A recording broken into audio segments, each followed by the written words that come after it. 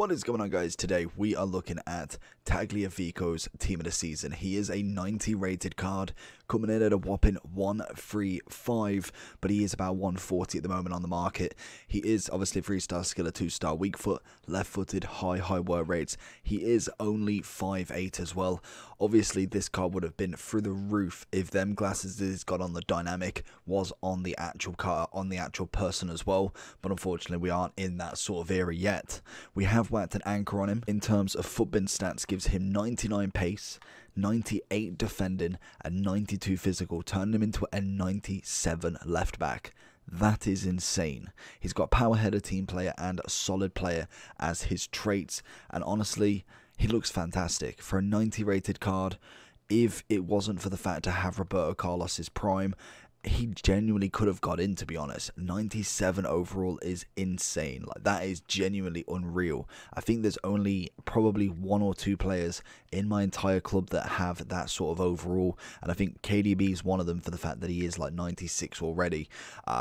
Just insane. Very insane. Everything's practically 99 from it. You've got 90 strength, 96 aggression from it. You've got 93 stamina, 99 jumping, 99 standing and sliding, with 98 defensive awareness and heading accuracy and 96 interceptions. Obviously he is when he goes to 10 out of 10 in terms of player chemistry. He's on 9 at the moment because I've obviously purchased him and the manager doesn't fit. But in terms of everything else, crossing is brilliant, short pass is amazing, long pass not as much, but again we will see how that goes and just see if that may be one of the weaknesses. Other than that, you kind of have to nitpick with him. The 4-star weak foot, the 4-star skill moves, and probably the long pass, they're the only things that look not even wrong, but not as high as they could be. Let's jump straight into him. I'm very interested to see how he is down the wing. Tagliafico, watching Gomez already. It's going to be very interesting to see how well he does. I want to use him as that kind of, not necessarily overlap person, but I want to see passing wise what he's going to do. He's got, I think, Kevin De Bruyne sitting in that cam roll in front of him. I do need to change over Gervinho though into Tag. What can we see? And literally it is all it was is if them glasses were in this player image now, genuinely this card probably would be extinct. Imagine a blue haired Mbappe team of the year. Tagliafico sees off Gomez. Oh, trying too much with him. Need to remember, he's not a winger. He is still a defender. Tagliafico watching Gomez. Does manage to pass round him, but that's okay. This has not really gone anywhere just yet. I think Edouard is offside. Maybe. Yeah, no, maybe. Back into Tag. Can see Kevin. I think he was offside at that point, though. Tag takes it off Edouard. Oh, and again he takes it off him, but doesn't manage to. Genuinely thought that was going over the keeper then. I was thinking the keeper was literally on his line. Into Tag. He's going to see it down the wing. We're going to go 1-2 with Sarr. Gets him in. It's very basic, but he loves it. Pulls it back, and Gervinho, what are you doing, son? That's got to be a goal. Tag down the line. Sees Sarr. It's a lovely weighted ball. Tag down the line. Going to go with a little 1-2 with Mane. Finds himself in. No one in the box, though. Gives the delivery. Sarr is going to go for the header, but the keeper just gets there before him. Lovely crossing from Tag, though, so far. Tag with a beautiful tackle. Just stops him from going anywhere there. Over to Tag. See De Bruyne in. Go back to him again. And the best thing about him is he is a very good person to push forward, as we can see. And obviously, because of the rating and normally as people perceive him, they will follow him as well, which is always nice. We're going to whip this ball in. It's a cracking cross. Bruno goes for the header. Gets ourselves a corner. We are going to put Tag on it. Forgot to put him on the default setting of it. Obviously left-footed. Going to swing this one in. We're going to pretend to run with him. That's a cracking ball. Keeper's out. Cantona nearly with that one, though. Tag watching Deco here. Surprised he's got Deco on this right mid. I don't think he's really going to do it. We knew he was not going to try and go for a foot race with Tag, so that's lovely stuff himself. Defender's going to have to come and try and get Tag. Oh, that's poor from De Bruyne. That passing should be exquisite. I'm really shocked that he is putting Deco there. I really think that he's going to have to change that in the second half.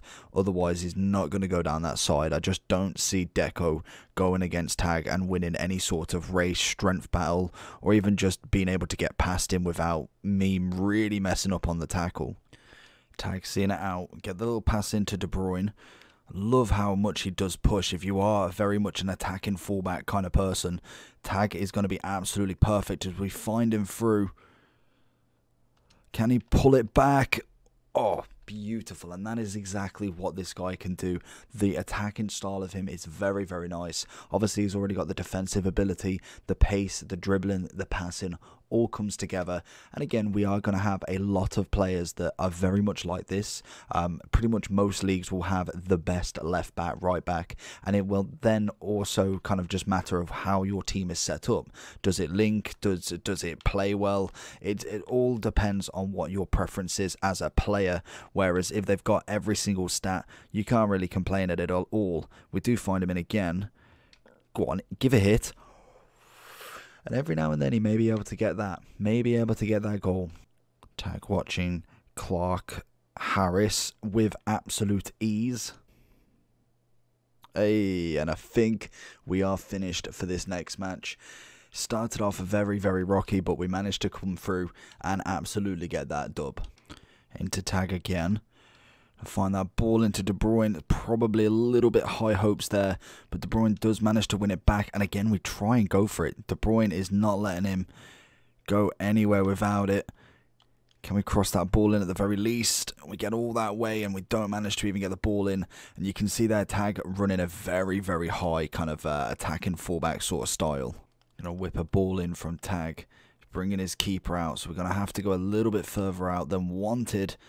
No, it's not going to work like that. As soon as you bring your keeper out, maybe we do go for the chance and go for the opportunity of shooting with it. Or we just kind of maybe play it safe, bring the ball actually, and play it to the feet instead. Oh, it's beautiful. Beautiful first opener. Over to Tag again. It is very difficult to try and kind of keep reviewing left backs and right backs because there is only so much they can do. Obviously, we have kind of shown what he's like in a little bit of defensive duties. Obviously, he's kind of assist play with his partner in crime is kind of his left mid basically, or his cam. Does win the ball back and he does play, like I say, does play a very, very high line.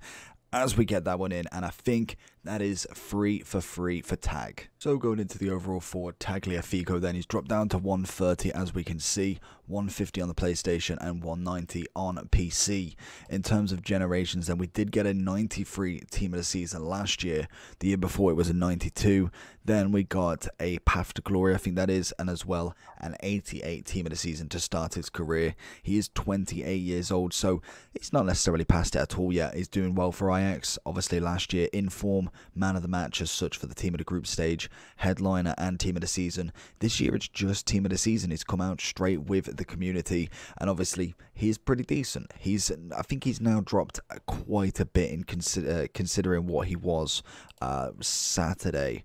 Or in fact, I think he may have just been over 200 then, to be honest. It might have just been day of release that he was more expensive, probably because he was a 90 rated. Obviously, people love the dynamic. That is just naturally how it works.